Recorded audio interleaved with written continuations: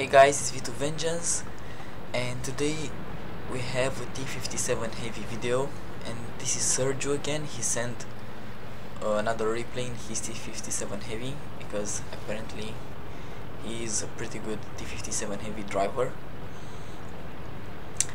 I'm also headed to this tank. I'm grinding my way up. I almost got it to the T-71. And I can't wait to have this beast.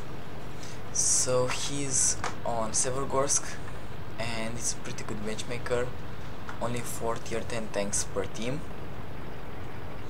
and he's in a platoon with 4 Sage in his T-124. He also met another clan member from Solar, Delete You All. He's in the enemy team. Fallen Angel also was in Solar. So it's platoon 1 versus platoon 1. Well, not really. There are teams of 15, but as you're going to see, they are the guys that are going to do the most in their teams. So Sergio took his forward position here to put some early damage. One shot to the T-30, one shot bounces from the IS-3. IS-3 pops out again and pays the price, 395 damage.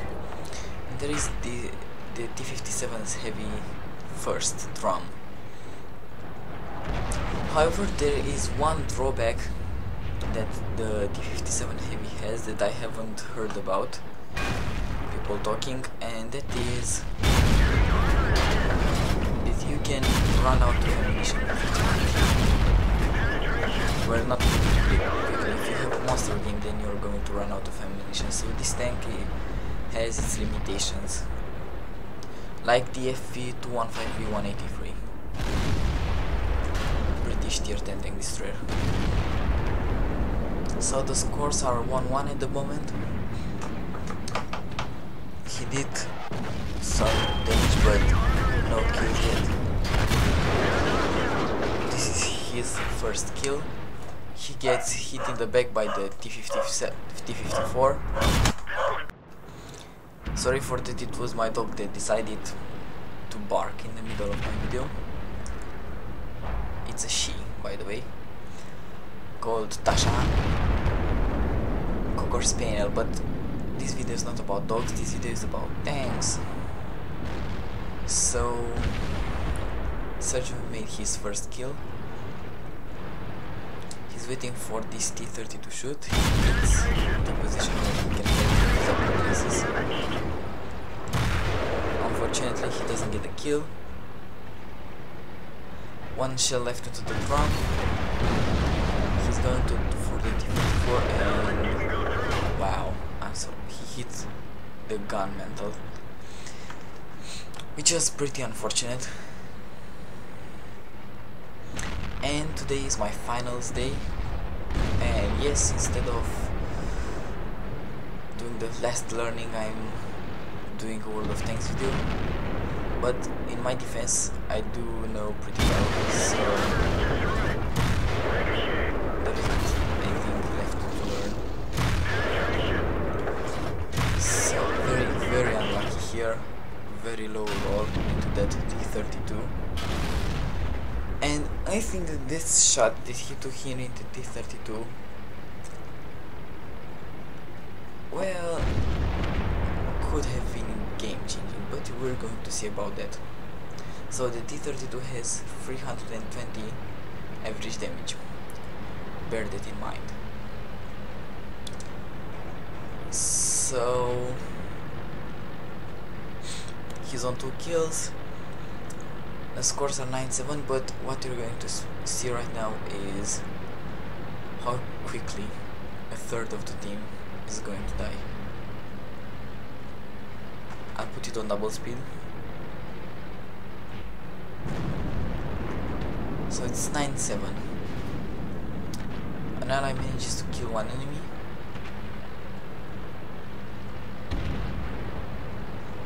And this is when it begins. So 2 allies already down, 3 down. So 4 allies died in a very short amount of time, which means that it's carry time. So it's 11-12.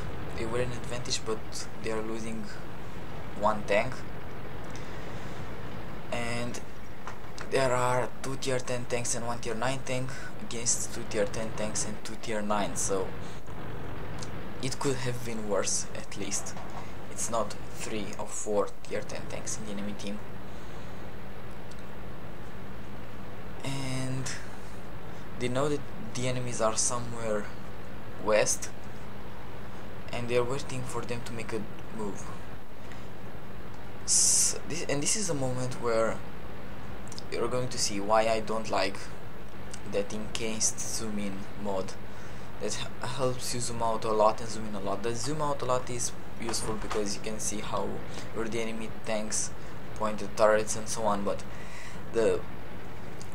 a lot of zoom in, I don't really like it that much.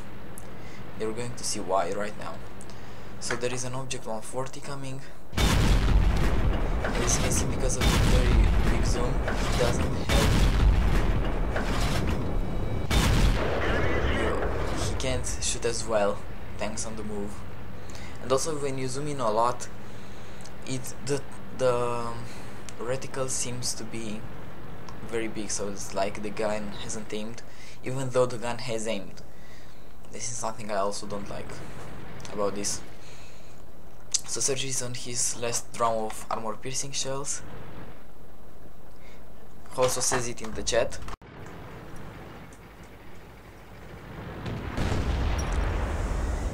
And something very bad is happening right now. As you can see, his team is spread out. And being spread out is, when you're outnumbered, is never a good idea. Because the first thing you need to do is try, for example, if the enemy have 4 tanks and you are 3, you have to make it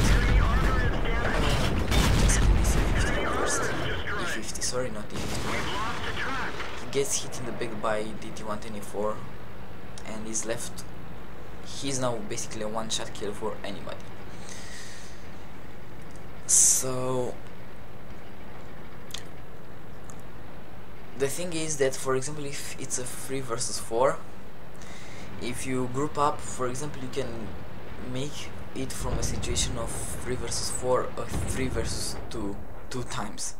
Like you kill 2 tanks and then you kill the last 2 tanks, and so you have a lot higher chance of winning. Unfortunately, as you can see, his team is spread out, so it's not pretty good. And the T-57 Heavy has in one round 1600 potential damage. It's 400 times 4. And as you can see, he had a couple of low rolls. And there is a Waffenträger of Panzer IV that has exactly 1600 damage. So he can be able to make up for its mistakes. Not really. He left him on 50 health. Fortunately, Forsage managed to kill him, but Forsage is surrounded and he's dead. So it's Sergio against an object 140, which is a 3-shot kill and a T-124. The T-124, we don't really know on how much health he is, and he really needs right now to finish him off in one drum. He was shot by the T-124 somewhere there. When he was at the corner, the T-124 shot him in the back, which probably means that he's somewhere around in the north. So just thinking where to go, what to plan ahead to be able to outthink those guys, because it's 2 versus 1 and he really needs to make it 2 one-on-ones. But even if he makes them one-on-ones, he is a one-shot kill for anybody, which is pretty bad. So where is that T-124?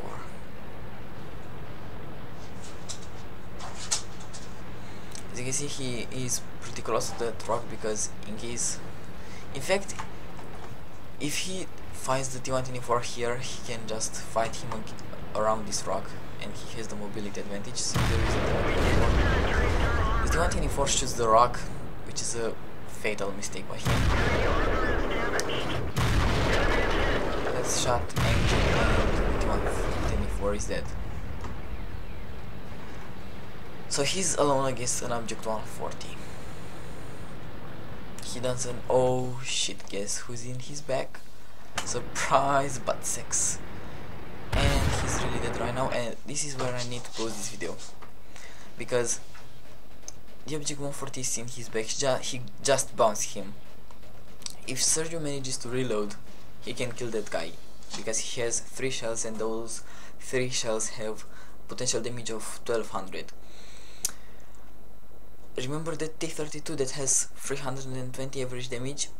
Well, the object 140 has the exact average damage, and if that he hadn't rolled so low on that T-32 and he wasn't shot at by him in the side, the object 140 would need 2 shots to kill him instead of 1. So he comes around, another shot bounces, and right now Sergio is reloaded. So let's see, can he kill him? 1 shot, and he's dead. And right there, if that T-32 hadn't shot him, the object 140 couldn't have killed him in 1 shot, and he could have been able to empty the drum and maybe kill him, because he had 2 shells remaining and the object 140 had 720 health. So the game was all about that 1 shell that couldn't kill a T-32 on 370 health. So I don't really have the post-game results available. However, I can tell you that he did, because I noted on the paper, he did 8,838 damage and 4 kills. It was a very unfortunate loss in the American tier 10 heavy tank T-57 heavy. So I hope you guys enjoyed this video as much as I did making it. If you have a cool replay, send it to me, because I'm happy to look over replays sent by you guys. And have an absolutely awesome day.